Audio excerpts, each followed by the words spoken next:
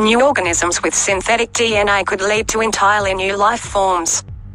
2 synthetic base pairs have been added to the DNA of E. coli, and the microbes are thriving. Researchers have succeeded in creating a new kind of life with partially synthetic DNA.